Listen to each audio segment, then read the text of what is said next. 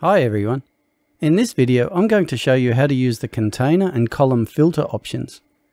Make sure you subscribe to our YouTube channel to keep up with all the latest videos like this one. And if you don't want to miss one, click the bell icon to get notifications of all new videos on our channel. Okay, let's begin. Filter options in containers, columns and nested columns have been around since Avada 6.1. These filters are much like ones found in Photoshop or other editing programs. There are 8 filters in all: hue, saturation, brightness, contrast, invert, sepia, opacity and blur. And there are options to apply these on both the normal and the hover state of the container or column. You can apply any of the filters individually or together with separation between normal and hover state. And the filters applied on a column also work in conjunction with filters applied on the parent container. Filters affect not only the containers and columns but also the content in them. How you use these filters is up to you, and there are an enormous number of possibilities here. A guiding principle with this sort of thing is less is more. It's very easy to overdo this sort of effect. Let's have a look at an example of this feature in action. I've imported the Avada Food Prebuilt site, and I've made a new page here with multiple image elements in individual columns, with the images opening in a lightbox and all with the same gallery ID, so they form a gallery. As you can see, the images are somewhat desaturated, and although you can't really tell this, they are also partially transparent. When I mouse over the image, however, the saturation returns, as does the full opacity. This is a pretty striking effect. If I open an image in the lightbox, you can see the image is completely normal here, and all the other images are in thumbnails along the side, and we can scroll through the gallery. Okay, so how was this put together? Let's have a look in the builder. The key to this particular gallery is that I have applied the filters on a column level. Filters are also available on containers as well, but if I'd applied them to the parent container here, then all the images would change at once. This is also why I didn't use the gallery element, as that would also be in one column, and again all the images would change at once.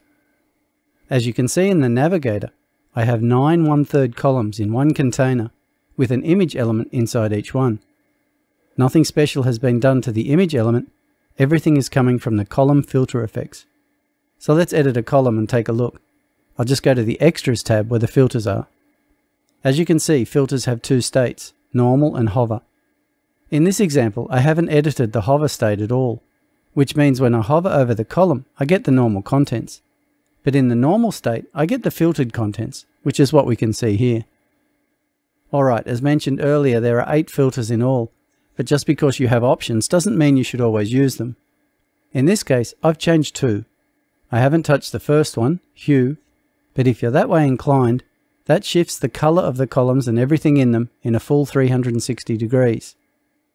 I've gone for a more subtle approach, and I've desaturated the columns to 3/4 of their original value by reducing the saturation value to 75 from the default 100. With the brightness and contrast values as well, you can either reduce or increase the amount of these from the default of 100. They probably work best with a subtle touch, or with a combination of filters. Invert is the next option, and this fully inverts the column at 100, like a color negative. Sepia as well goes from 1 to 100 and adds a sepia tone over the image. I'll leave both of these on 0. Then there's opacity.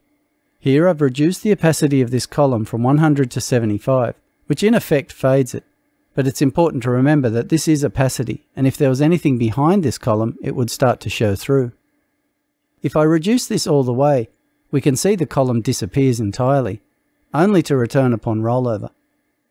I'll set this back to 75. The last filter is blur.